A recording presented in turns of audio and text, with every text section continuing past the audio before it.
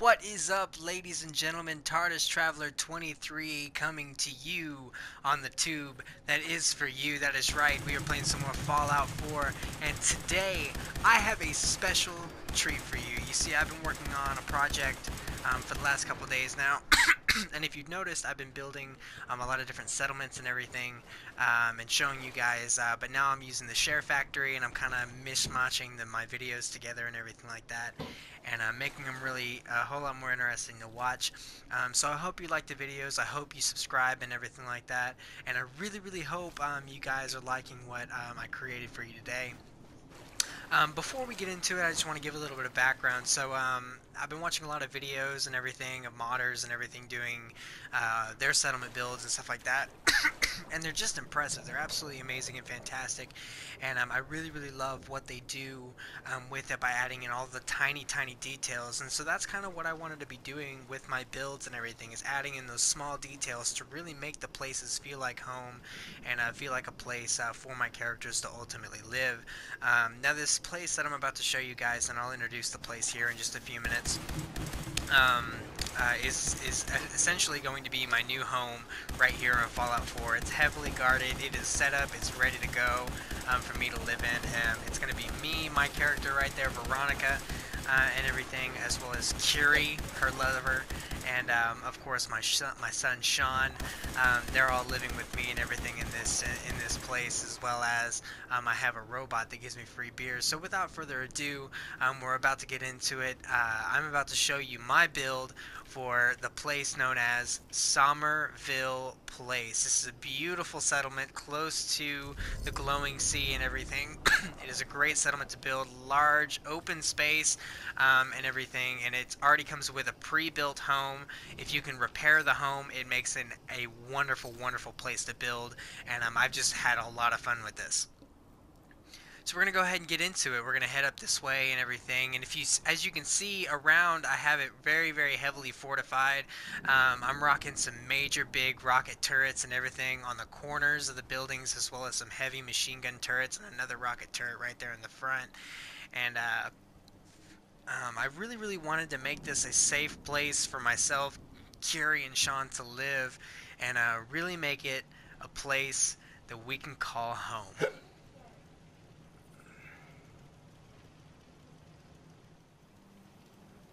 So let's go ahead and walk in. Let's take a look inside. Let's see what I created. So as you can see, I really paid attention to the small details and everything. I put the windmills up on the top of the house to kind of give it a really nice farmhouse kind of look. I've got the little area where you can sit around the fire, just chillax, relax, you know, calm down. Now this farming area right here, it's nothing but corn, and it does come stock with Sommerville Place, and it was just in a beautiful position, and I didn't want to mess with anything. I didn't want to change that. I wanted to keep it very base on the outside and keep it very simple, because it originally came with a beautiful build to begin with. Now I did build a walkway and everything. I did originally have a guard tower right there, but then I built my walls and realized my walls were way too tall, so I just turned it into a small pathway to get up onto the top to mess with the generator as well as the windmills. But I am running everything off of that nuclear reactor generator right there, and the windmills are mostly just for show. They are hooked up for a little extra power, but they didn't give enough. Also, right here, this is a neat little detail I decided to add. You can't see it very well because I did shoot during the dark, which I'm sorry about that. But I added in my own little baseball field and little tiny bases and everything, so me and Sean can go out, you know, throw around the baseball, you know, and stuff like that. So I wanted to show the farm area a little bit. I do have a couple bags of fertilizer right there, and I've got Curie right over there dressed in her summer clothes and everything, which is essentially a bad time because it's raining. But she's out there, and she's keeping up the food supply for all of us and everything like that, you know. But next thing I want to show you guys is I want to show you the interior of the house. This is probably my favorite build of all time. I spent so much time placing every little thing, making sure every little detail. I've got whiskey, Nuka-Cola, purified water, different medicines. My kitchen is just beautifully set up in the space that I was given.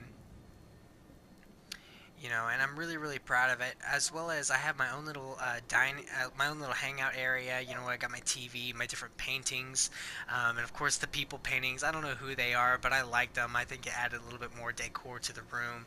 And I also set up my bobblehead station and my magazine station because I just like showing them off. I think they're neat, and I think they just add a little bit more fun to the place.